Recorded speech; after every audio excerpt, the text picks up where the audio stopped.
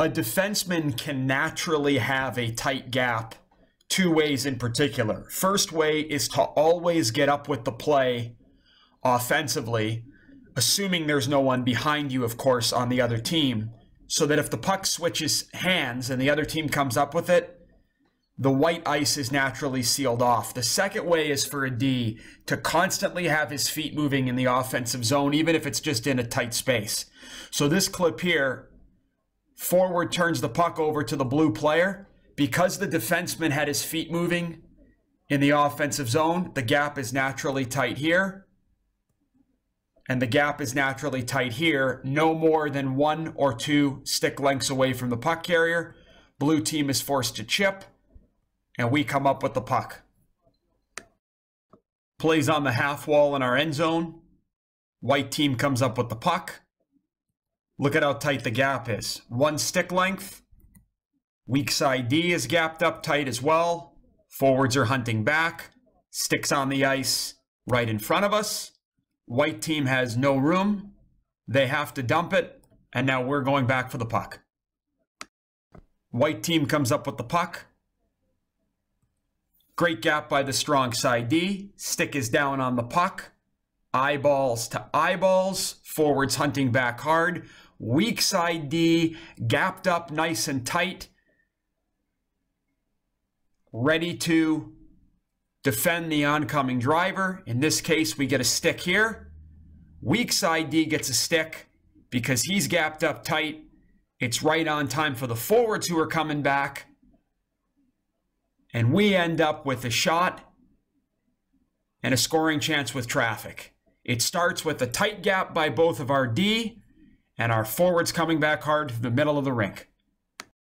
Neutral zone face-off, 50-50 puck. White team has it. Naturally tight gap. Weak side D is in good position.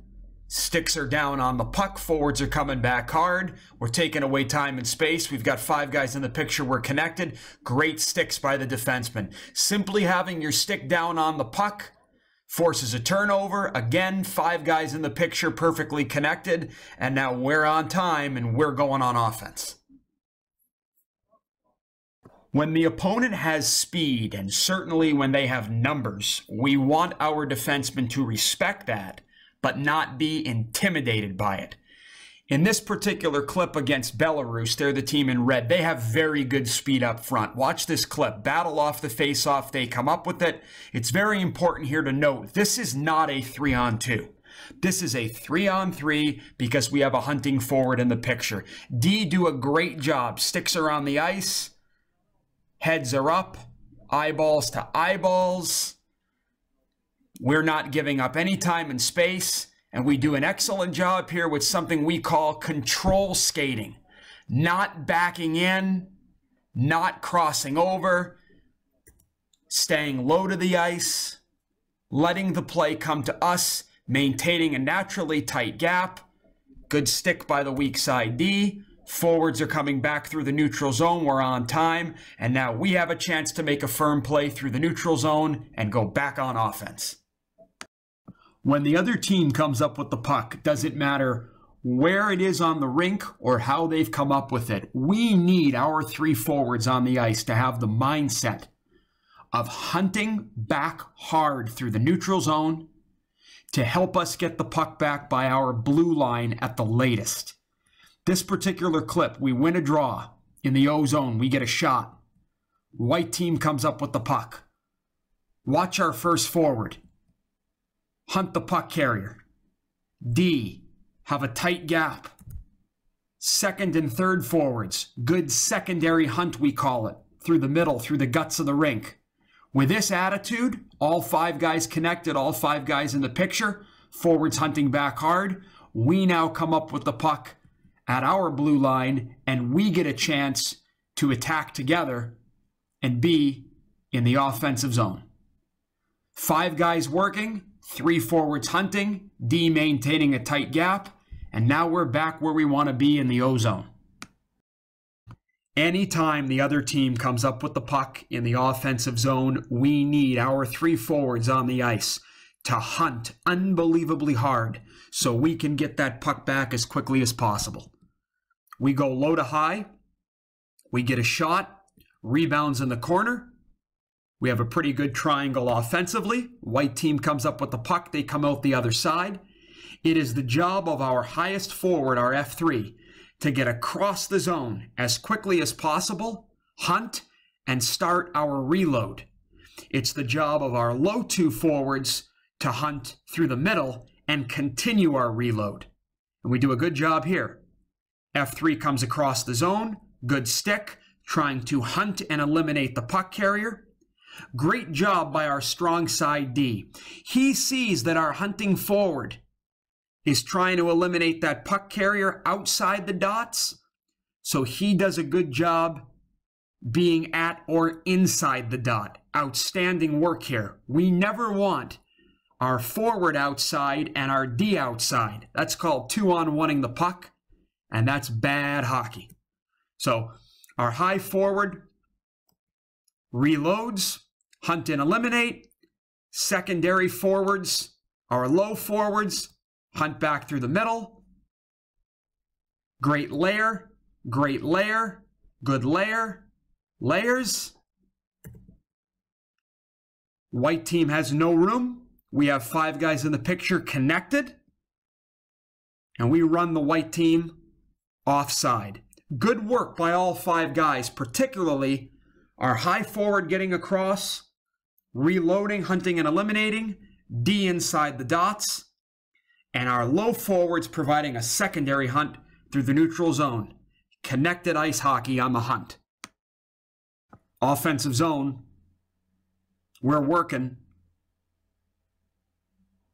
We're battling. Getting pucks on the net.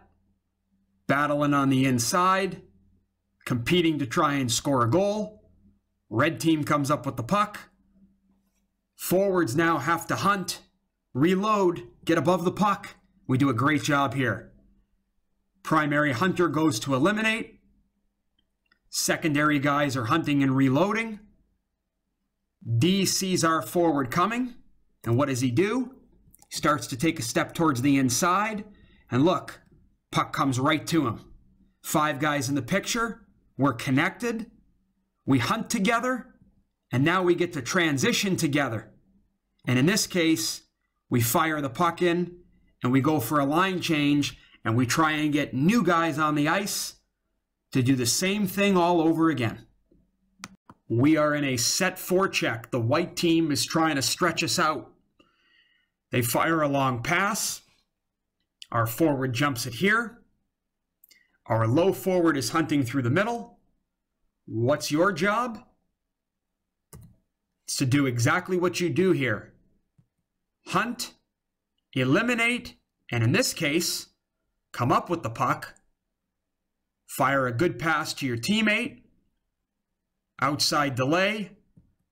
And now we are in the offensive zone, right where we want to be. Offensive zone. Cut back. Bring the puck to the net. We're on the inside. Red team comes up with the puck. You hunt with the thought of eliminating. You 2 guys provide secondary hunt through the middle of the rink. Defenseman sees that our forward is hunting and eliminating outside the dots. So our D is at or inside the dot. We run them out of room, right at our blue line. And now our defenseman can skate into the puck and move it to our secondary hunters, and we are going on offense. 2 points here. When our forward hunts with the thought of eliminating, and he's outside the dot, trying to hunt and eliminate, remember, we never want the defenseman outside the dot. The second point, we want to try to get the puck back by our blue line at the latest. Sometimes it doesn't work that way, and we have to communicate and play hockey. Sweden makes a short little lateral play. Our forward, our hunting forward's thinking, I can eliminate him, I can eliminate him, I can run him out of room right about here, and watch what happens. He makes a good effort, but he can't run him out of room by our blue line. No problem. Just keep hunting. And you play the dot. That's exactly what happens here. We're in good position defensively, but the puck ends up going back into the neutral zone, and we can now forecheck. Good job by our hunting forward and our defensemen playing off each other, not 2-on-1ing the puck, having really good layers. Offensive zone, we cut back. We get it taken away from us. White makes a breakout pass out the weak side. You've got a decision to make. You are hunting no matter what, but can you hunt and eliminate this guy by our blue line? Probably not. In this case, the D plays it because he's right there. It's so important that our hunting forward and our defensemen communicate with signals and with words. In this case, our D is outside the dot playing the one-on-one, no problem. Our forward just needs to be inside the dot. What we care about most is that we're taking away time and space, and we never have our primary hunter and our primary strong side defender outside the dot. As long as one guy's outside and one guy is inside, we will be fine. And in this case, the D's outside, takes away time and space, forces a deposit, and our forward is inside. We're coming up with the puck. Now we have a chance to break out. In this clip here, the white team is going to come up with the puck. They fire it weak side. There is no way that our highest forward is going to be able to hunt and eliminate by our blue line. Our defenseman is closer. So again, he plays the one-on-one outside the dot. Supporting forward comes inside the dot. White team deposits, and we're going back for the puck. US comes up with the puck. They throw it out the weak side. These two players have to read the situation and communicate. In this case, the hunting forward keeps coming. The defenseman is inside the dots. We don't 2-on-1 the puck. We have good layers. We have 5 guys in the picture. We're in a good position to defend and eventually break the puck out. If we do a good job reloading in the offensive zone and hunting, a lot of times what will happen is the opposition, as we try and hunt and eliminate, they'll throw the puck out the weak side. And if they do that, no problem at all. We'll just shift. Red team gets the puck. They go D to wing. Here comes our hunting forward. Red team just throws the puck out wide. Look at our defenseman.